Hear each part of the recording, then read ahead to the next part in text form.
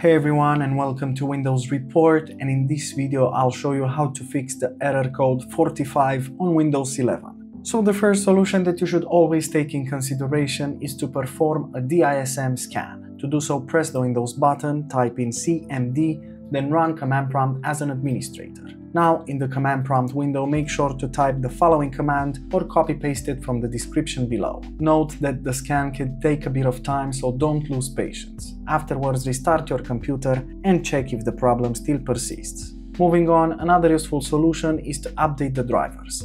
To do so, right-click the Windows button, then head over to Device Manager. Now in here, if you have any problematic device, expand the section that it belongs to, then right-click on the problematic device and select the Update Driver option. Now click on Search automatically for drivers, and Windows will scan for the latest drivers on your PC. If found, it will install them automatically, then you can restart your computer and check if the problem still persists.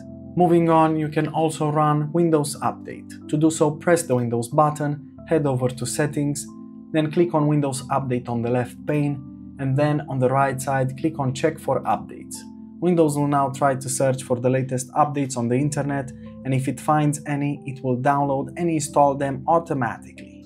Afterwards, restart your computer and check if the problem still persists. And lastly, another useful solution is to use an SFC scan. To do so, press the Windows button, type in CMD, then run command prompt as an administrator. Now in the command prompt window, make sure to copy paste the following command that I posted in the description below, and then press on enter. Wait a bit because the scan can take a bit of time, approximately 0 to 20 minutes depending on your computer, then restart your computer and check if the problem still persists. And that's it. Super simple, isn't it?